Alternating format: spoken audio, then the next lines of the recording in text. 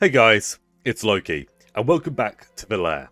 Today we're covering a monster commonly used in many campaigns across various systems, the zombie. My last undead video on skeletons was well received by many of you guys in the Lair, so I've been itching to release this video to see what you'll all think.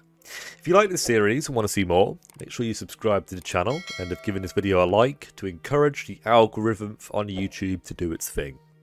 Thank you very much. Zombies are a staple in many campaigns that include elements of undeath. They make for great monsters into battle, especially in the earlier levels, but in later levels they are valuable as trash mobs and adds for more powerful enemies such as Death Knights and Liches. Zombies in play are typically reanimated humans whose bodies have not long since been dead. Bodies who are reanimated much later typically come back as skeletons because, well, they are typically a pile of bones. Whilst humans are typically the main humanoid to be reanimated as a zombie, it doesn't have to be the only one. Dwarves, elves and gnomes also make for great reanimated zombies, especially in regions and communities where such creatures can be found frequently. The reality is any humanoid can be animated using the third level spell in D&D called Animate Dead, which means even goblins, orcs and bugbears can be made to serve and fight. Finding decent miniatures or artwork of such creatures in a reanimated form may be very difficult, but sometimes there is value in just using theatre of the mind to describe the zombie, rather than actually fully relying on a physical representation. Zombies in typical literature are typically ever-hungry monsters who are stalking prey looking for their next meal. But I feel like that, whilst it is interesting, doesn't really appeal to me as a dungeon master. I want my zombies to be able to remain dormant for many years, in almost like a state of hibernation, in underground crypts and dungeons, just waiting for a group of adventurers to stumble upon them. In my games, it's the magic that empowers them and gives them life and sustenance, and their need to fight and kill is tied to, well, more of a unrelenting rage than anything else, similar to Attack on Titan perhaps, and how the Titans behave rather than the zombies in The Walking Dead as an example. In my game, zombies are split into a variety of variants, which includes zombies that can explode when they hit 0 hit points, leaving behind toxic gas that can debilitate creatures who are too close, as well as zombies who are much faster than their counterparts, who are able to chase down slower player characters and knock them down with a charge ability, which is quite similar to what an elk in D&D can do. In my game, this makes zombies more interesting. It allows me to represent the necrotic energy in them as being able to adapt, modify and enhance these corpses in a variety of ways. It allows me to make sense of why some of these reanimated corpses could be more powerful undead, such as ghouls or ghasts as well, rather than just relying on other lore from Dungeons and Dragons and other fantasy, which might not suit the game that I'm currently running. The reality is, I haven't really changed much from the typical D&D zombie for my own game, and I use the same stat block, apart from slightly lowering their intelligence and wisdom scores, as in my campaign low power undead are incapable of making complex decisions. They are incredibly simple-minded, some could say brain dead, and can be quite easily tricked or confused by a group of smart, cunning adventurers. My high power undead, on the other hand, typically do have a higher intelligence score, typically matching most player characters, to represent perhaps the heightened volume of necrotic energy, the power that is seeped into their bodies. My big change to zombies is the variety that I've added. I'll show you guys one of these variant zombies which you can use in your games. If you're not playing D&D or a similar system like DCC, Dungeon Crawl Classic, it may require some tweaking in order to adapt it, but I imagine it won't be too difficult as most of my ideas are system neutral.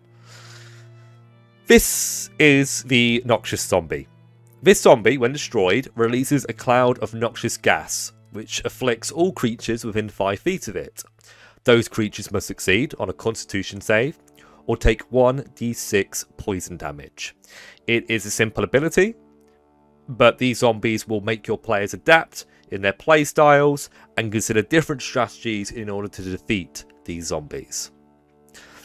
It also has a very potent bite, laced with poison.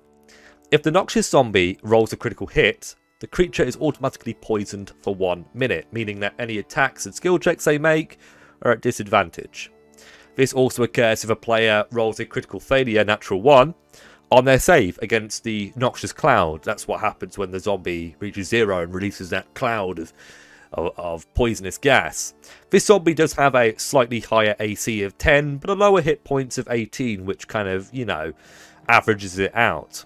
They are slightly stronger physically, but they lack the undead fortitude ability that typical zombies have that allows them to withstand a lot of punishment. Apart from this, and as I've said before, you know, when corpses rise in my campaigns, they rise in different ways. They gain a variety of abilities, and this allows for more interesting mutations and variations. I put this down to how much necrotic energy has actually been used to bring back a corpse, and what the source of this necromancy was. You know, was it a low-level, you know, wizard, maybe a level 4 wizard, or was it a, you know, 20th level necromancer, right?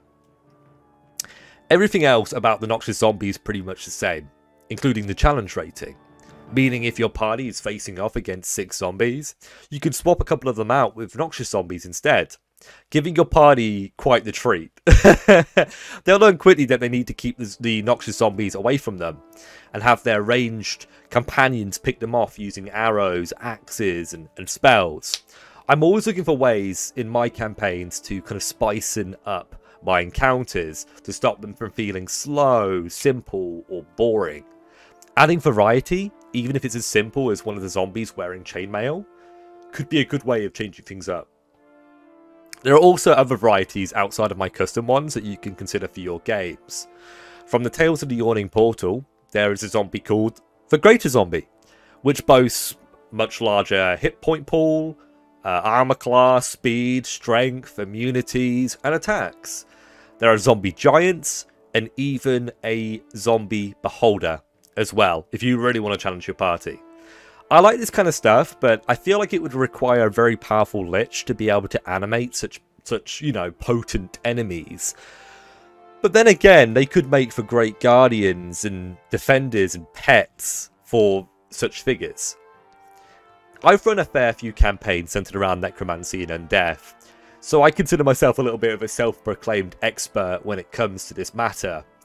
For any of you guys who are looking for a way to include undead, primarily zombies, skeletons, and other stuff like that, consider having like a cult of necromancers who worship an ancient god that is quite far removed from the campaign. If you want to continue to keep it within lore, I think Orcus is a good choice, right?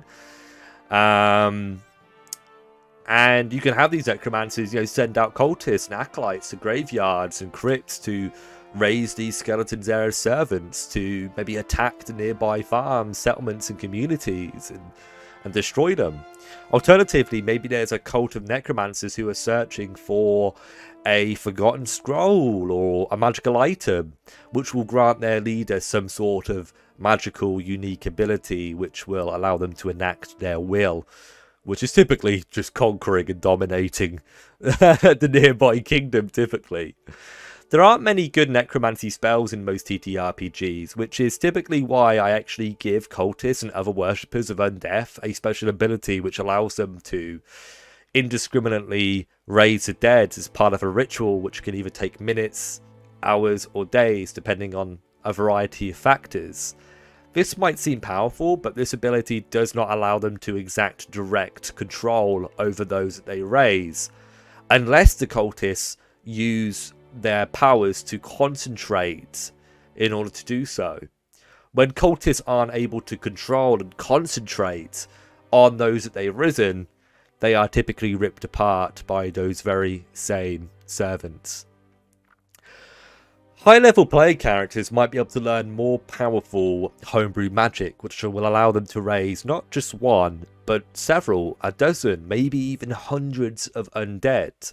The only thing that stops the expression and the imagination of you and your players is the invisible barriers that you set up around your game. If you're comfortable with players or NPCs raising armies of undead, it can lead to some really interesting results for everybody involved. This is especially the case in campaigns where players eventually end up owning towns, towers and keeps, which they now need to defend from regiments of infantry and archers.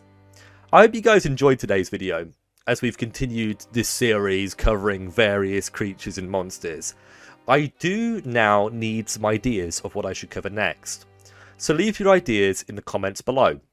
If you agree with what other commenters are saying, well, you know, give their comment a like to let me know what I should be focusing on next. I'll see you guys next time on Loki's Lair. Until then.